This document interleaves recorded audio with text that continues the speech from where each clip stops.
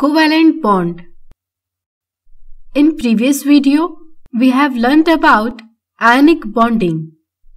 Now we are going to learn about covalent bonding. Dear students, ionic bonding is possible if there is large difference in electronegativities of two combining atoms. But what if the two atoms have similar electronegativity? Lewis suggested that atoms having similar electronegativity can combine together by sharing of valence electrons. Such a bond formed by sharing of electrons is called a covalent bond. Here are few characteristics of covalent bond.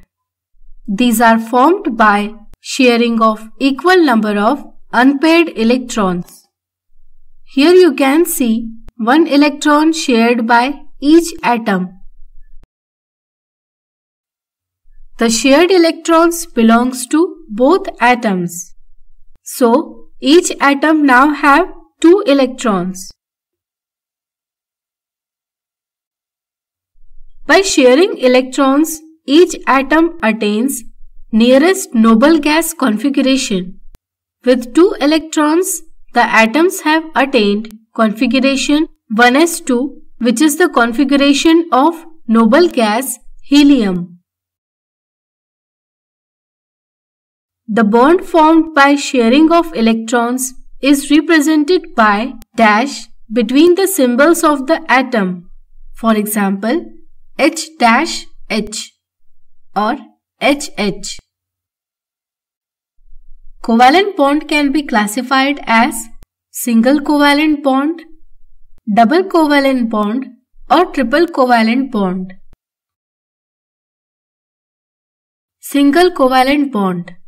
The covalent bond formed by sharing of one electron each or one pair of electrons between atoms is called single covalent bond.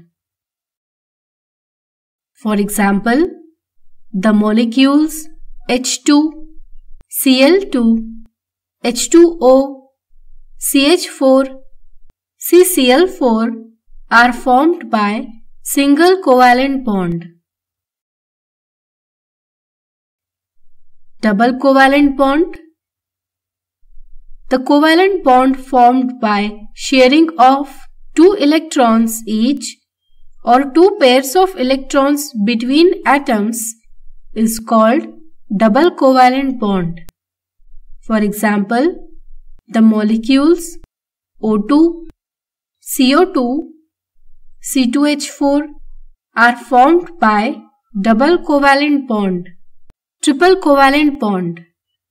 The covalent bond formed by sharing of three electrons each or three pairs of electrons is called triple covalent bond.